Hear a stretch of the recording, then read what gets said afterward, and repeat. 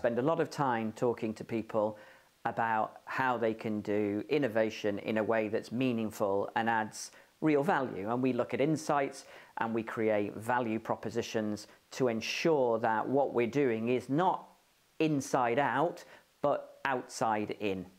Now, a perfect example of a product that absolutely breaks every rule is the R180 Toaster. It's a smart toaster which makes a process which is phenomenally simple massively overcomplicated. So this device has touch screens. It's got all the sins that any kind of product that I work on tends to have, which is it's app enabled, it's got an unnecessary touchscreen, it's got immeasurable number of presets and complicated values that I may need to set in order to simply make a piece of toast. I mean, literally all I need to do currently is move my finger down, but with this device, well, it's out of this world, the amount of complexity that's involved. So let's take a quick look at the advert for the R180 toaster.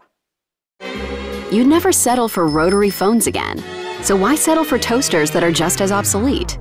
Welcome to the revolution in heating technology. It's called the R180, the world's first high-speed smart toaster from Revolution Cooking. It heats up and toasts faster than conventional toasters, offers precise, consistent browning, and locks in the moisture and flavor of more than just bread. The best thing since sliced bread now toasts it.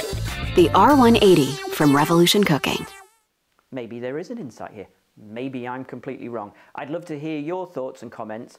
Please leave them in the section below this video. And also, if you want to see more examples of innovations like this, I'm going to be putting regular videos up on my YouTube site, and you can subscribe to Match Your Innovation to be the first to see the world's most ridiculous innovations.